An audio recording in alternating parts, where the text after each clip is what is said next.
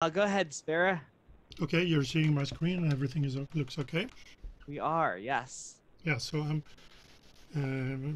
let's move on from this Trimpy effect, which is kind of weird, and to something which is even weirder, which is these long delayed radio echoes. And it's a little bit on the side of this conference, but I'm also on the side because I'm at 59 degrees and 50 minutes, so I'm just at the edge of the mid latitudes I've learned today. But I hope that my audio is working now. And I'm going to play an example from Newfoundland. Okay, Roger, Roger. Do you want to go in? Do you know what you're hearing, Dave? Oops. Did my audio come out okay? Huh? That sounded great.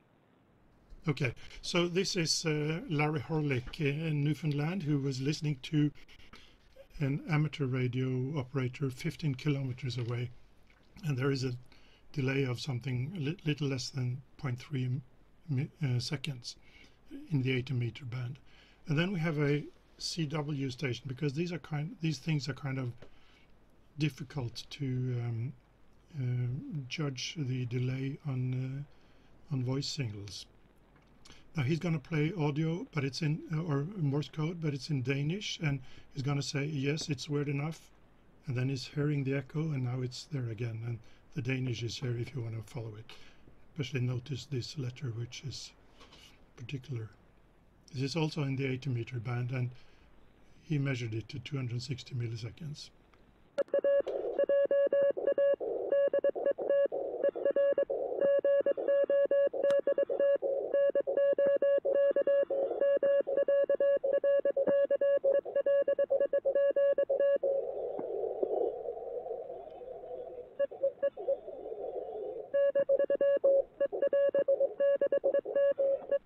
So you can hear how he's hearing his own echo coming back, and it's getting stronger and stronger, and he sort of gets disturbed by it.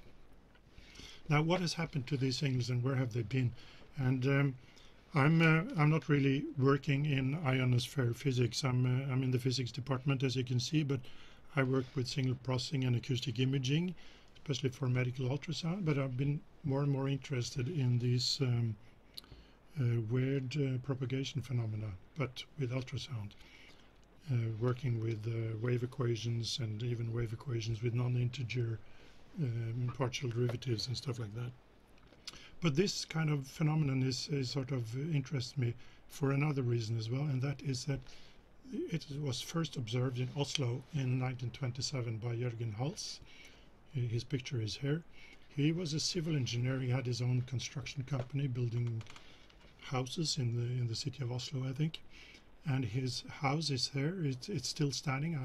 I even went there and looked at it. It's in one of the more wealthy areas of Oslo, and this is his radio station. It's kind of hard to see what it is, but this phenomenon attracted so much attention that the main newspaper in Oslo had several stories about the phenomenon. And what he did was that he reported it to his neighbor, which is this guy, Carl Sturmer, who was a professor at the University of Oslo in physics and mathematics. And Carl Sturmer then later reported in Nature in November 1928. I was kind of surprised that he was the sole author here, but maybe that was what they did in 1928. I don't think he could have done this today, because he sort of repeated the letter from Jürgen Hals about the phenomenon. I went to the National Library of Oslo and tried to dig up his correspondence, because it's there. There's a lot of it, and I found the original letter, which I had thought was in Norwegian, but it wasn't. And so what he's saying is that he heard repeatedly signals from the Dutch shortwave transmitter PCJJ in Eindhoven in the Netherlands, and he heard the main signal. This was Morse code, and then he also heard an echo, which or a repeat, which came 1/7 of a second after it, which is around the world. And then he had another echo 3 seconds later. And he judged the amplitude to be 1/10 or 1/20 of the main signal. Now, first of all, this tells us that this was the peak solar period in 1927. You heard the round the world echo, but it's 3 seconds. And what this resulted in was that they did some tests from this station, Eindhoven or Hilversum, I don't know. It's in the Netherlands, 9.5 megahertz. And this was reported by van der Poel in Nature later the same year. And they heard what they had various transmissions, and they have echo from 0 to 30 seconds. So here is one echo, 13 seconds, heard in Oslo, several ones up to 30 seconds. Here are simultaneous echoes in Oslo and Eindhoven, simultaneous 2 places in Eindhoven and Oslo, and so on. And so there are simultaneous observations of the same echo in 2 different countries. So this convinced most skeptics that the effect was real, and they started the big measurement campaign, but they couldn't conclude on what this really was. And so there's really 5 mechanisms which are considered for this around the world. These reflections in plasma clouds, and the one which I think has might be something that these waves are converted into mechanical waves in the ionosphere, and there is they are traveling like 1 kilometer per second and then converted back. And these things have been heard with EME as well, so there could be 2 EME signals, and the difference is converted and converted back. But the one which is understood, and which I will focus on here, and which my examples were about, was the ducting in the magnetosphere. And you can read about this. I have a page at the University of Oslo on the 5 most likely explanations, which come from this paper by Widmer and Crawford in 1985. There's also a larger set of possible explanations, 15 different ones, which I also have a page on. They're both referenced in the Wikipedia page. This includes, for instance, a echo to the moon 2.5 seconds, so it's also a known effect. Now here are some more examples. I've plotted, this is the Earth, these are the magnetic field lines. There's one for 143 milliseconds, which corresponds to Georgia in 2006. Could be also around the world, 138 milliseconds. Peter Martinez, G3PLX, had a big measurement campaign. He heard this 59 times over a period of 10 years at different frequencies from 2 to 3.9. And that's this path. He also heard a double echo, so his signal went to the southern hemisphere, back to himself, and a second trip. Tasmania goes the other way, from the southern to the northern and back, at 1.9 megahertz. That's the third one, and the largest one, more than 300 milliseconds, St. Petersburg in the mid-80s, 1.10 megahertz, also a double echo. Now this has been investigated in the scientific literature, and especially with these satellites, Alouette and Explorer 20, and it's from these topside sounders, this is experienced much more often. And also in the ham radio literature in QST 1980 with the same Muldrew from some university in Quebec, I think. And the largest investigation was really done by Peter Martinez and was published in Radcom, the British magazine for ham radio, in October 2007. And I was working with Steve Nichols in the propagation committee of Radcom this week, and we were able to make this paper for the first time publicly available on the RSGB propagation page on long delayed echoes. Now here is a report from K44MOG in Georgia, and this is QST in 2007, and he claimed it to be an around the Earth path because the echo was in the vicinity of 138 milliseconds, and he thought it was some other people sending on his own frequency until he realized that it was his own echo. I wrote the paper because couple of years later, because I think this was really a magnetospheric ducting phenomenon and not around the world echo. Because we'll never figure out, but at 3.5 megahertz, it's very rare to have signals going around the world. This is the Danish report that I played to you from Paul Erik Karlsøy, also in 2009, and he did quite good measurements of it actually. The same phenomenon, he thought someone else was transmitting until he realized it was his own signal. Now the explanation for this is that there are some field-aligned guided ducts or troughs in the ionosphere, and this seems to be related to some asymmetry between the hemispheres and something with the winds in the ionosphere. But the net result is a diminishing of the electron density by about 1%, and this is something which is like 1 to 2 kilometers across and stretches along the magnetic field line from the F layer of one hemisphere to the other. And this works as a waveguide if it's less than something like 10 wavelengths, and it means that it works up to 5 megahertz. It's somewhat related to the Whistler effect, but I think the ducts for whistlers are much wider than this, and so it's a somewhat different phenomenon. The interesting thing is that the signal which goes all the way to the other hemisphere and back is 40 dB stronger than if it had traveled the same distance in free space. So it's very focused, and you can compute these paths.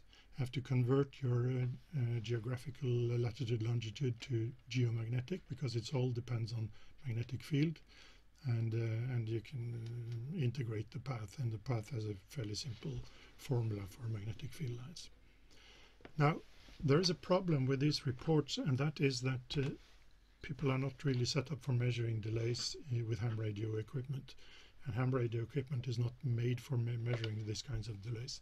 So I measured in my K3, for instance, that when I transmit, first the side tone is turned on, and then the RF nicely shaped turns on. Then there is a delay of 15 milliseconds. So that's on the transmitter side. Now when I receive, the scale here is different, but I receive RF, then the tone, the audio comes on here up to 35 milliseconds later. This is a 50 hertz bandwidth, so it's very slow rise here, and this is about the largest delay I could find in the K3, turning on the noise reduction and stuff like that, all the DSP stuff.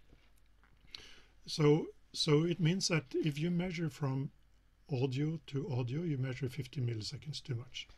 In my K2, on the other hand, which is a purely analog transceiver, and it doesn't have any DSP option, this is only 12 milliseconds. So you have to know these delays to measure it.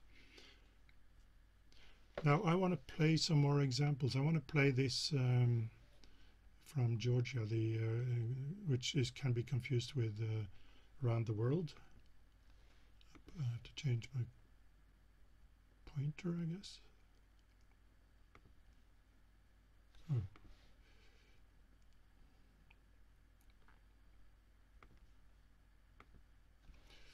How do I get my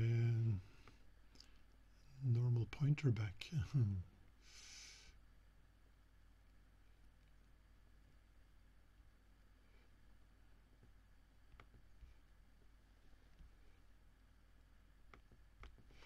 I had to just go out of my presentation and go back again. Sorry.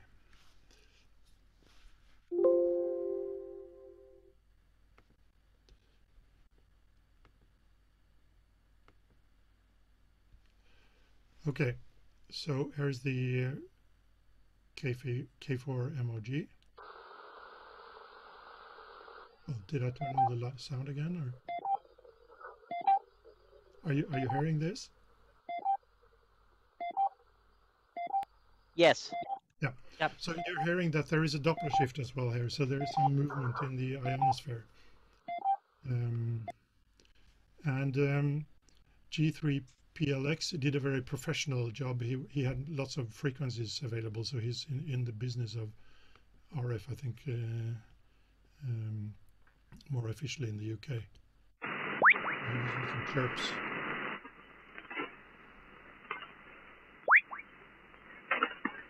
And then I had I've written about this on my blog, so I've had lots of people contact me with examples. This is from W2PA in New York. Now you're not hearing his own transmission here, so you're just hearing a click and then the echo.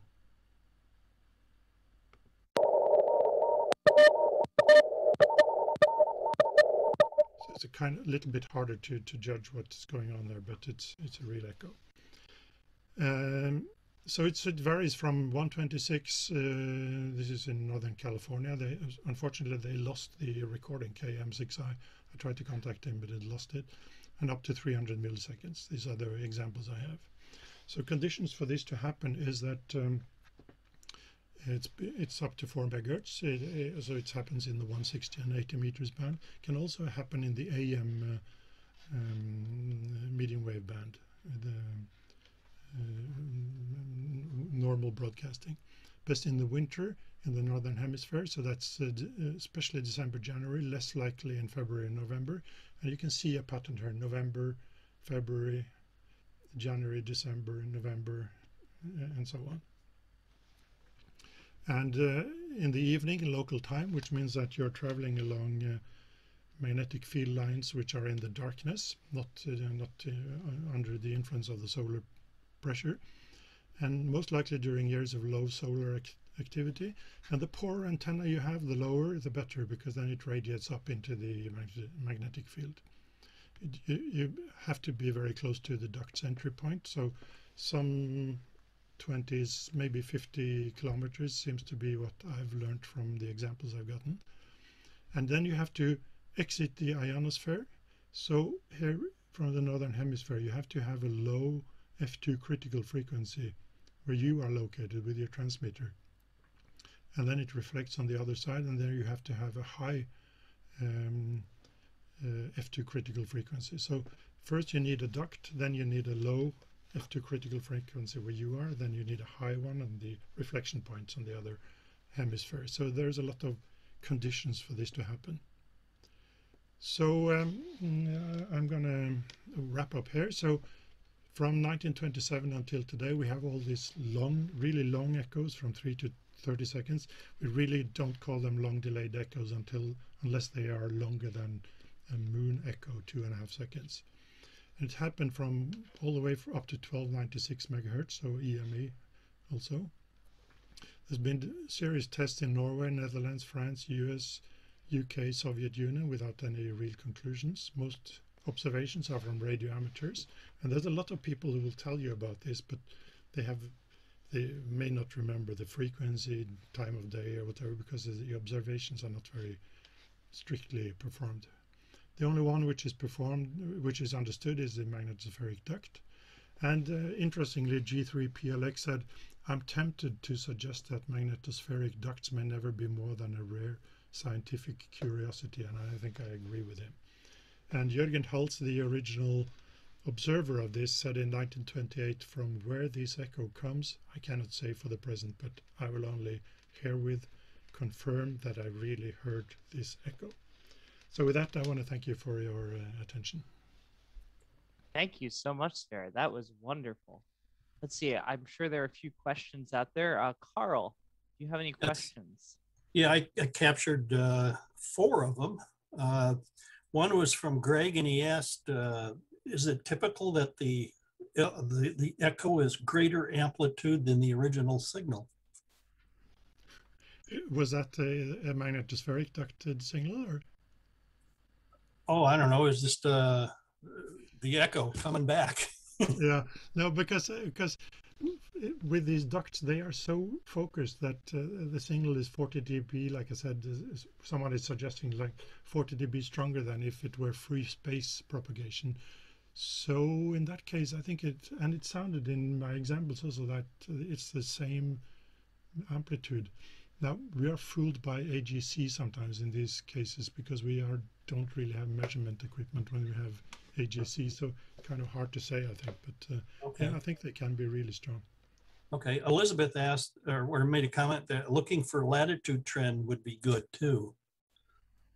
Yeah, especially for those other phenomena, the longer, the 3 to 30 second echoes um, would be very interesting.